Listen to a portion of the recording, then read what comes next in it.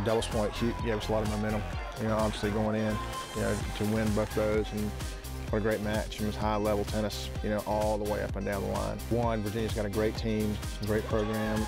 Just really proud of our team and proud of our effort. We got a lot of work to do still. We got a big match coming up on Sunday with Wake Forest, and even playing at Notre Dame next week. All the teams in the ACC are tough as nails. But today's a really great performance. And obviously Robert Kelly played a great match.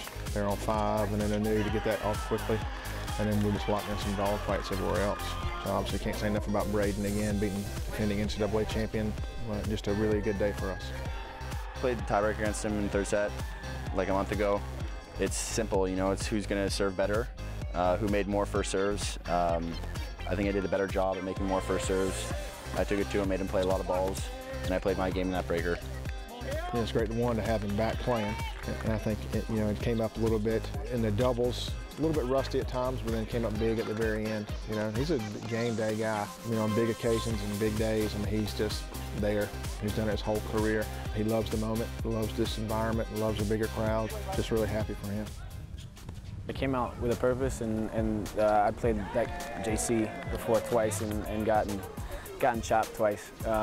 He kind of had my number a couple times, but third time was the charm, and it was a good week of practice with the coaches. Everything had a purpose, and we knew, Virginia was coming to town. It was kind of a big build-up, so I think the biggest thing was just practicing with a mentality of, everything matters and everything counts, and came out today sharp, and really tight doubles match, and so that carried over to singles just because I had the confidence to, even if it was tight, I could pull it out.